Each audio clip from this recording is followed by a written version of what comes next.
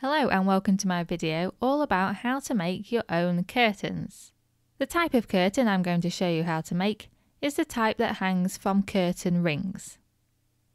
Even if you haven't been sewing long, making curtains is actually quite a simple process.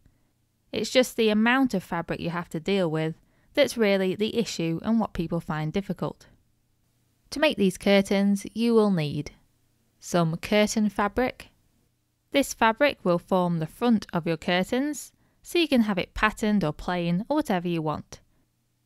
The fabric will need to be home decor weight, which is normally medium weight fabric, although if you want heavy curtains you can use heavy or even upholstery weight material. Another thing to bear in mind is that if you're new to sewing or curtain making, it will be easier to pick a plain coloured fabric.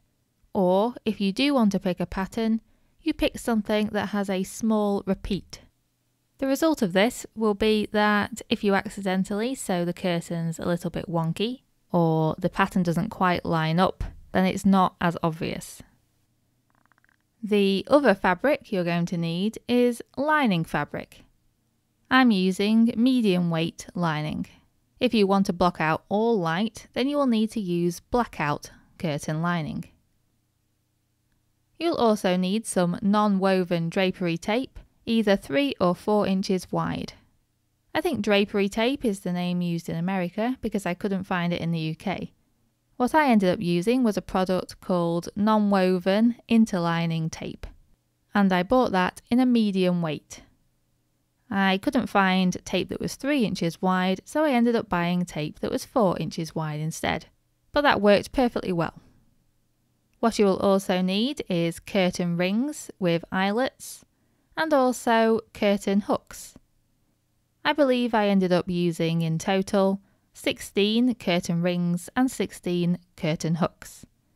The hooks I used are referred to as metal pin hooks. In addition, you're also going to need a ruler and tape measure, some sewing pins, some fabric scissors, an iron and ironing board, a fabric pen, an awl for making holes in the fabric, and a sewing machine with thread that matches the curtain fabric you're using.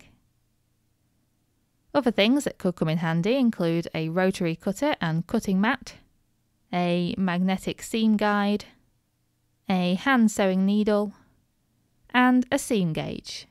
But don't worry if you haven't got any of those additional things because they're all optional. Right, so the very first thing we need to do is make some calculations to work out how much fabric you need. So we first need to measure the area that you want to cover with the curtains. Here's a picture of the window I wanted to cover, and the width measurement I took was between the wall brackets that hold the curtain pole onto the wall. That measurement is how much wall and window, width-wise, I want to cover with the curtains. In my example, that's 63 inches. I then take a length measurement, and this measurement is how long you want your finished curtains to be. I measured from the bottom of the curtain pole down to about 1 inch above the radiator, because that's where I wanted my curtain to sit. In my case, that measurement was 56 inches. We don't have to do a calculation with the length measurement yet, but we are going to do one with the width measurement. So, the first thing we're going to do is times that width measurement by either 1.5, 2, or 2.5. This number will determine how much of a wave you will get in your finished curtains. My finished curtains had a soft wave to them, whereas if you use 2.5 in this calculation, they will have quite a dramatic wave. It's completely up to you. So you times your width by 1.5, 2 or 2.5. In my case, this gives me 94.5 inches. This represents the total finished width of the curtains. If you want to make more than one curtain panel, which I assume you do, you then divide that measurement by how many curtain panels you want, which is usually 2. So 94.5 inches divided by 2 is 47.25 inches. This represents how wide each of the finished curtain panels will be. I then rounded that number up just to keep it simple. So each finished curtain panel will be 48 inches by 56 inches. And now we have to work out how much fabric we need to make curtains that big. This might seem like a lot of calculations to do, but please don't be put off. You only need to spend 10 or 15 minutes doing these calculations, and once you know them, it's plain sailing from there, I promise. Okay, so we take the width measurement we've just worked out, which represents the finished width of a curtain panel, and then we simply add 4 inches to that amount. So in my case, that's 48 plus 4, which equals 52 inches wide. You then take your length measurement and add 14 inches. In my case, that's 56 plus 14, which is 70 inches. So to make each curtain panel, I'm going to need a piece of fabric that's 52 inches wide and 70 inches long. So now I know how much fabric I need to buy to make the curtains. Because you're probably making 2 curtain panels, remember that you're going to need 2 pieces of fabric this big. And now we work out how much lining fabric we're going to need to make the curtains. So we take the width measurement we just worked out, which in my case is 52 inches, and we minus 2 inches from that amount, which gives me 50 inches. And then you take the length measurement you just worked out, which in my case was 70 inches, and you minus 3 inches from that amount, which in my case gives me 67 inches. So I'm going to need 2 pieces of lining fabric, 1 per curtain panel, that measures 50 inches wide and 67 inches long. And that tells me how much lining fabric I need to buy. So all in all, I require about 4 yards of both the curtain fabric and the lining fabric. And finally, we need to work out how much drapery tape we need. To do this, you simply take the lining width measurement, which in my case is 50 inches, and minus 1 inch from that amount. So for example, 50 inches minus 1 inch is 49 inches. Okay, so now we've worked out how big each fabric piece needs to be, we can cut them out. So in my example, I cut the curtain fabric into 2 panels, each measuring 52 inches wide and 70 inches long. Depending on the fabric you're using and what kind of pattern is on the fabric, make sure that the 2 panels look nice together, so the pattern lines up and each panel is symmetrical. Make sure they're both cut straight and not wonky, and also make sure that the pattern is vertical when the curtain fabric is vertical. So in other words, make sure that the pattern is the right way up. I used a rotary cutter alongside a metal metre-long ruler and a cutting mat to cut out all of my pieces. It can be a bit awkward to cut because it's so big, but if you're having trouble, try and follow the grain of your fabric to make sure that everything is at right angles. And if it's easier for you, you can mark out the outline of the pieces onto the fabric using a fabric pen and a ruler to start with. This way you can recheck the measurements and make sure that the outline is completely correct before you then cut along the lines and cut the fabric out. Then I need 2 panels of the lining fabric, each 50 inches wide and 67 inches long. And then I need my drapery or interlining tape, which in my case is 4 inches wide and 49 inches long. Always remember the saying, measure twice, cut once. You don't want to be making a mistake when cutting such a large piece of fabric.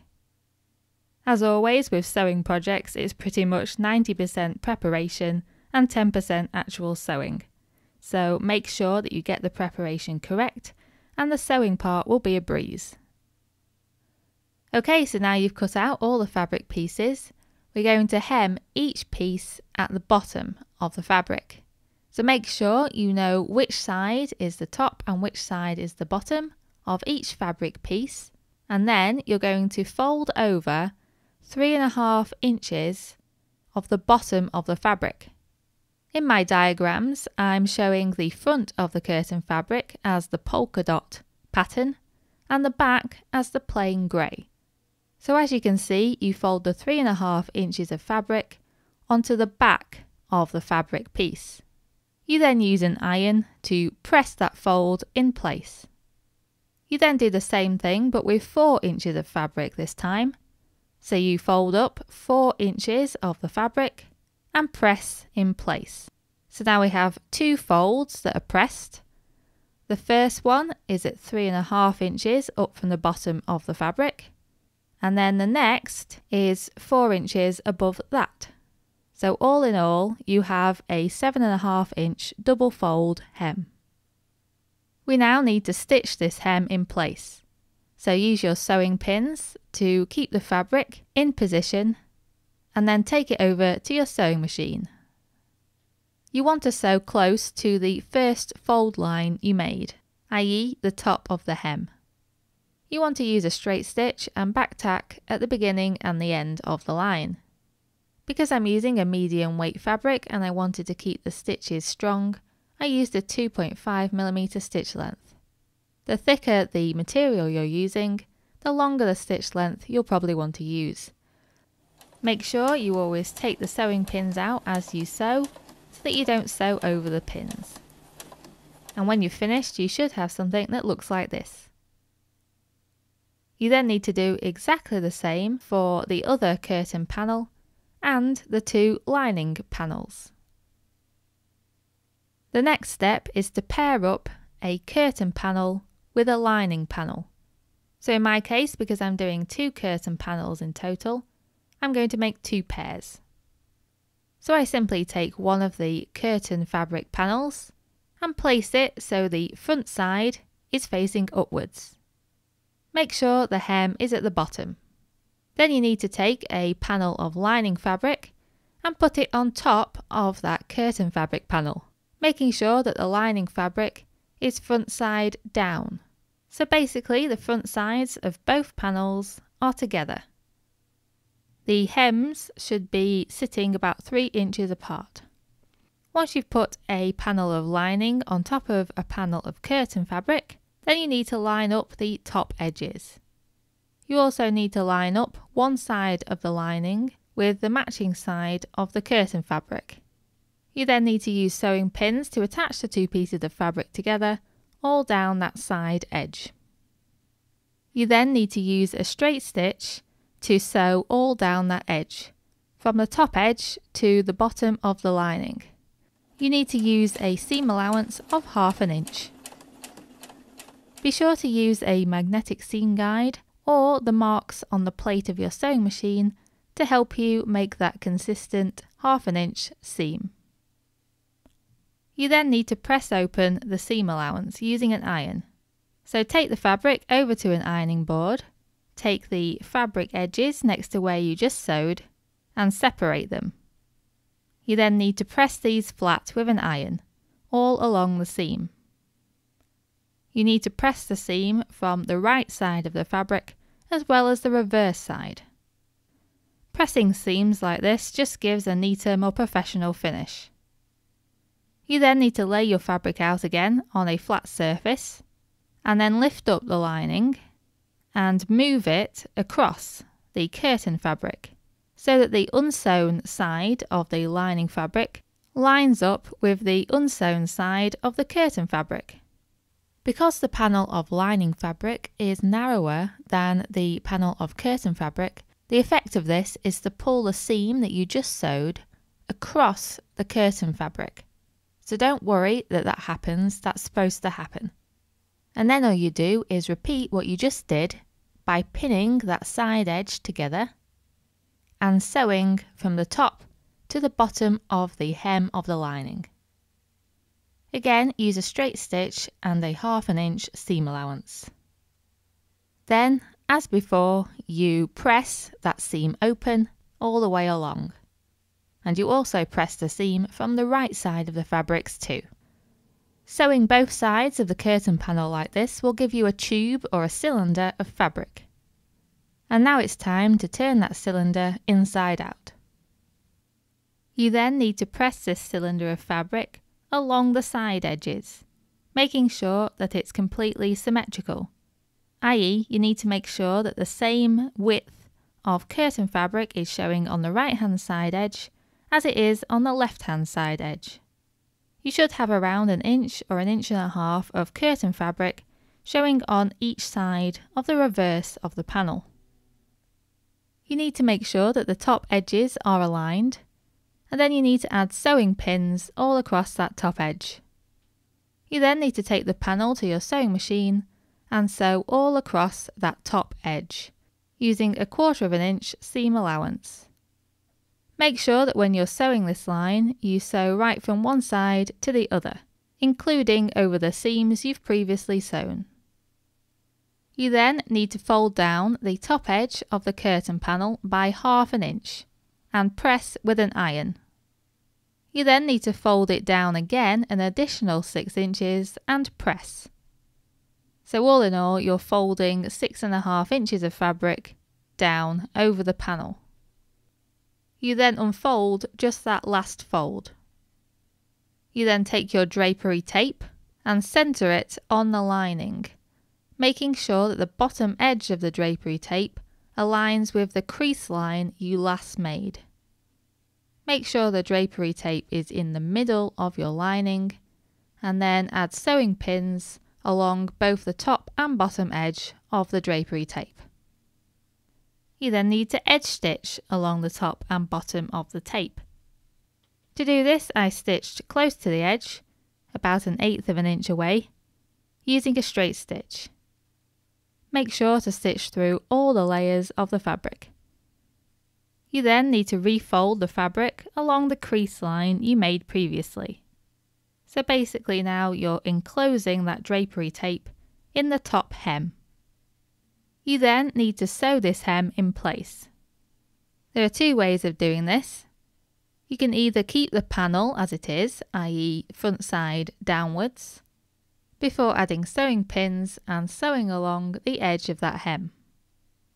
Or you could do what I did, which was to turn the curtain panel over so the front side was facing up, and then pin the hem in place from the front side of the curtain instead. This is slightly more difficult because you can't see the hem from the front, so you have to keep looking at the back of the panel to make sure that the pins are in the right place. I then took the panel to my sewing machine and top stitched straight across the panel, removing the pins as I went. The pins indicate where the hem is on the back of the panel, so after I've finished, the hem is now firmly secured. The reason it's better, in my opinion, to stitch this line from the front of the curtain is so that you can see exactly where that line is going to end up, and this makes it a bit easier to keep it consistent and neat. After all, this stitch line is going to be visible from the front of the curtains. And that is the last bit of sewing we need to do on this curtain panel. The next step is to place the pin hooks in the top of the curtain. To do this, we first need to decide where they're going to be positioned.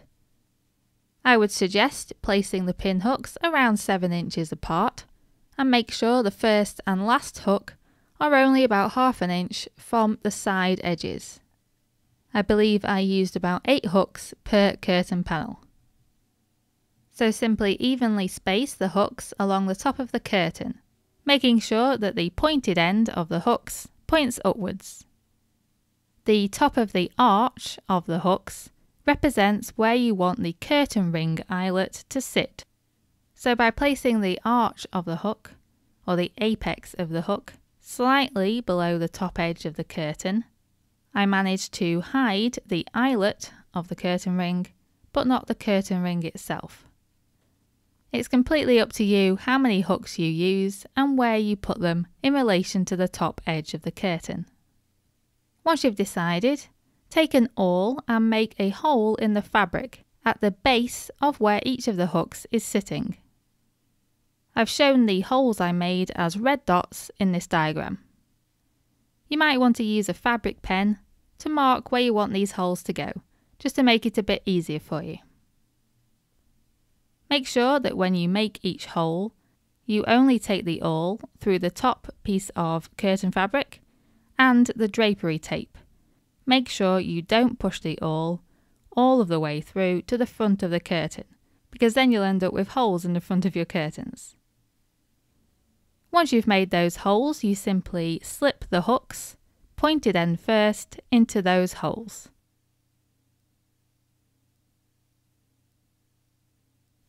You can then hand sew the bottom few inches of side hem using a whip stitch to attach it to the bottom hem of the curtain.